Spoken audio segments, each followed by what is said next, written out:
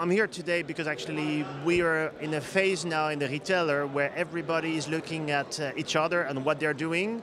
And at the moment, the retailer brand, the private label, is one way for every retailer to try to demonstrate that they're good in sustainability. And today I'm here to present a specific case which is happening in France. So I'm going to talk about a little bit the French market, but I'm going to look at a specific case of Leclerc, which is the #1 retailer in France, and what they have done in the last 20 years about plastic. They have been the first one to launch a lot of initiatives around plastic reduction, and today I want to share with the audience what they have been doing and what are the actions they're putting in place in all the sustainability actions. We are seeing that not only retailers are pushing, but also we see a change into the habits of the consumers. We see that also lately in the Christmas period, for instance, we see more and more vegetarian product, vegan product in the shelves, and they're trying to push also that direction. So that shows also that actually people are now ready to consume differently.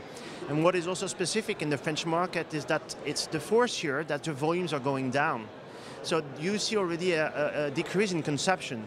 The price is still remains actually quite high, because actually you see the change in the quality of the product, because they are going for more sustainable product with higher quality ingredient, animal welfare. All those topics are really important for the consumers, and you see the difference now happening in all the retailer brands.